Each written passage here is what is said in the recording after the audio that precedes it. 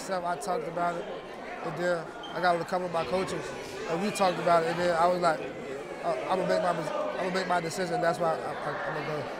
Tell me about your emotions when you put pen to paper this morning and made it official. It's a relief for the whole world to finally know where I'm going. Take a lot of pressure off my shoulders. How much did that play a role of being close to home and playing at Virginia State instead of maybe going somewhere else? I just thought about my family, for them not to drive too far. We can drive like 5 minutes down the street to come watch me play every Saturday. I only had 2 offers this whole my whole high school career. I only had 2 offers, and I just felt like this was the right choice for me to just stay home, and if my family need help, I can always be there to help them. Tell me about your emotions when you were sitting up on the stage and you put pen to paper. What were those emotions like for you?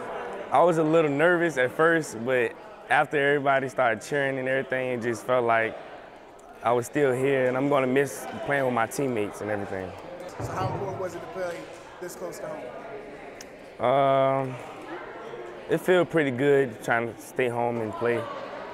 So my family don't have to travel that far to just come to see me play. And my cousin, Zy'Shawn, Carlos, go there also.